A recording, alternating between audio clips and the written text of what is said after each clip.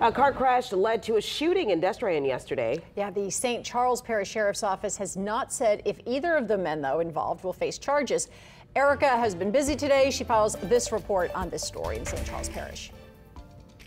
You know, it's very unusual here. You know, it's quiet. This is a quiet town. You know, no violence. Michael Wodarczyk describes his neighborhood along Villery Drive in Destrehan as safe, friendly, and quiet. But he watched it turn into a crime scene Tuesday afternoon after his neighbor, 51-year-old Michael Wolf, pulled his truck into his driveway. Pulled up in his driveway, nothing unusual, and you know, the other car pulled behind him, and you know, once they both got out, they started arguing.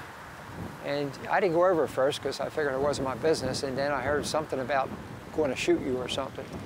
That's when I went over and I got between them, sort of try to break it up. But the altercation escalated. Wodarczyk says the elderly man who followed his neighbor home fired his gun. He just got the gun and he pointed right at his belly, and he just shot him.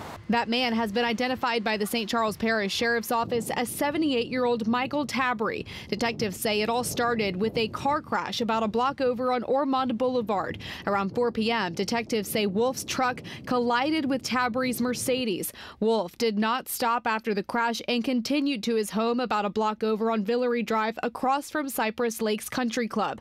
Tabry, with his wife in the car, followed Wolf to his home while calling 911. According to detectives, Wolf walked up to Tabry and the two ended up in an altercation, leading to Tabry shooting Wolf in the stomach. Eventually that older fellow got back in his car, and then Mike was, I guess, very upset at that point, I guess being shot. And he tried to get into the car, and then he finally got a wrench and broke that window. And that's when the guy shot him 2 more times. Tabry was treated on scene for injuries on his face. Wolf was airlifted to a hospital and underwent surgery. He's said to be in stable condition and is expected to fully recover.